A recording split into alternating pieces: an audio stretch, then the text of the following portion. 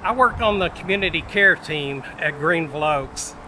Our team consists of 9 worker bees, and our queen bee is Sandra Dunnigan, without whom our ministry could not operate. Our job is to help those in Greenville Oaks and our surrounding community when families find themselves in a financial need. The reasons these people find themselves in need are varied. We've had cases recently of a single mother who lost her job and is facing eviction. We had a case of a grandmother who could barely scrape by on her Social Security benefits, then found herself taking custody of 4 grandkids. Or there was a family who had a medical crisis. Their electricity was about to be shut off. We're able to help over 200 of those individuals and families with over $150,000 towards their needs. Thank you for allowing us to help them. I'm proud to be part of a church who takes care of people the way Jesus took care of people.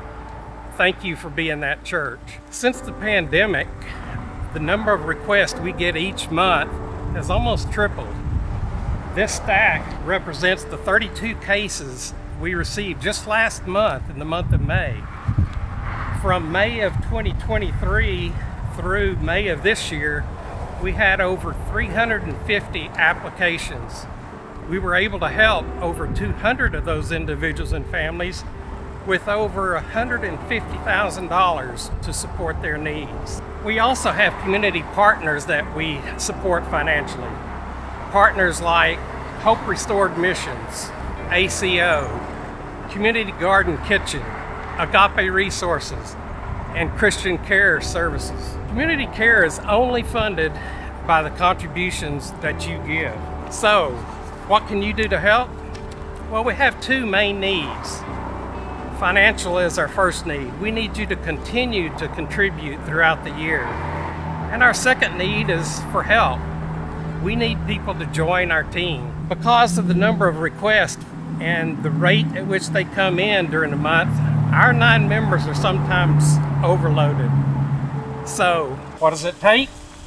It takes you having a telephone, a willingness to listen, and a willingness to hurt for others sometimes. That sound like something you think you could do? Give me a call and we'll talk about it and put you to work. If you heard that and said, no, that's not for me, totally understand. Just continue to support our ministry. And finally, I'd ask that you pray for our ministry. Pray that as we are in the community, that we can be the hands and feet of Jesus to the people that we're in contact with each day. Thank you.